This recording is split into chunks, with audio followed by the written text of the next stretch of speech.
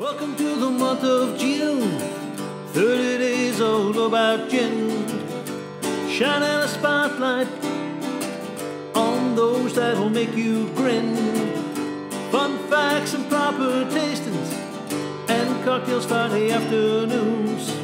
Discover many different brands and be influenced by me. Some for all. That's right, I am a song for all. Well, hello everyone. You are all very welcome to join me, Psalm for All, for this 7th day of June, my annual 30-day salute to gin during the 6th calendar month. Now today is another weekday, and I'm showcasing another gin. And I'm taking my taste buds over to Scotland, to the Isle of Mull to be exact, for a sip of Tobermory Gin. Now the Isle of Mull is listed as the second largest island amongst the Inner Hebrides, and it's home to Scotland's Highland Games, along with 2 distilleries, one of which, of course, is Tobermory. Now while this brand has only been in existence since about 2019, the distillery itself and the grounds that it's located on actually have a long history that dates back to the 1790s, when on the same site as Tobermory, the Lydeg distillery was born. Now Lydeg was a whiskey distillery, and that operated for well over 100 years before ceasing operations in the 1930s due to global economic conditions. Things like the Depression, things like Prohibition in the U.S. They all kind of ganged up, and a lot of distilleries around that time, ceased operations, and Lydeg at that time was one of them as well. However, with new ownership in 2013, things started to gear up again, and on-site distillation started to happen again in 2019 with 2 brands being distilled on site. Lydeg whiskey, they brought that name back, and the newcomer brand Tobermory Gin.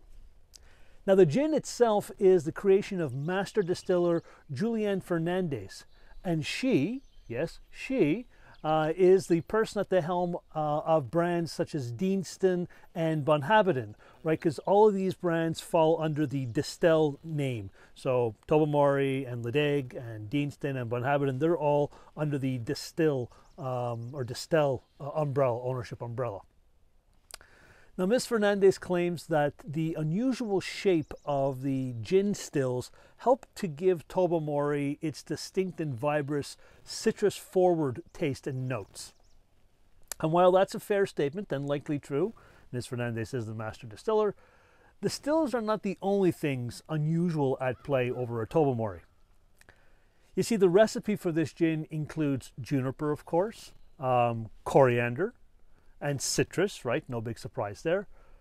But the recipe also uses Hebridean tea and heather and some sugar kelp and Scotch lovage, which, as I've recently just learned, is a plant in the celery family that grows in the cracks of rocks along coastal shores. Oh, and there's also a splash of new make whiskey that finds its way into the neutral grain spirit that's used as the base distillate. So lots going on here, not a run-of-the-mill operation at all. So all of the botanicals, all those things I just mentioned, the heather and the tea and the lovage and all that, they're all steeped in the distillate for a minimum of 24 hours for maximum flavor and aroma extraction.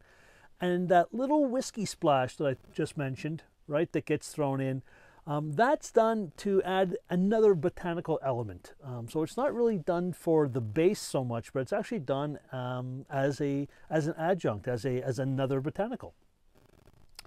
And all of that said and done, the finished product comes in at 43.3% alcohol by volume, and of course, like most gins, is clear. Okay, so nice background. Let's dive into the gin itself. First, we're going to calibrate our nose, right? We do that 4 times. So 3 up and downs, and then on the 4th we give a big sniff. 1, 2, 3, 4. Oh, we get rid of the mosquito. Okay, so a nice big inhale, and on the nose, very bright. right? There's resiny pine, there's orange, there's grapefruit, all that jumps right out at you. I get notes of coriander. I get some hay. I get sea air, so sea salty air. Not overly salty, but just that fresh sea air. And then when you stick your nose in at the bottom, you're actually getting a little bit of that malty creaminess on the nose. There is that malty smell there. Very interesting. Very interesting. Very perfumey. Okay, on the palate. Plancha.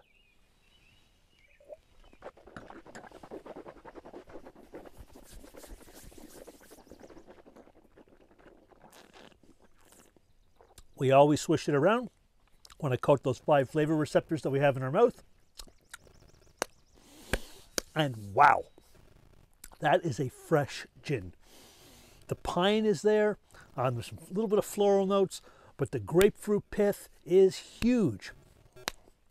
Also getting that mineral note, sea salt is coming through. I get the citrus, the orange, and the lemon. I mean, it's all there. Very bright though. Not in a bad way. Very nice, very fresh. Now I'm starting to get a little bit of spice, like a little bit of baking spice almost. Getting some malt, right? That maltiness, even though it's only a little bit of a splash, it adds a lot. And I'm getting some herbal tones. So lots going on. Lots going on. And the mouth feels pretty creamy.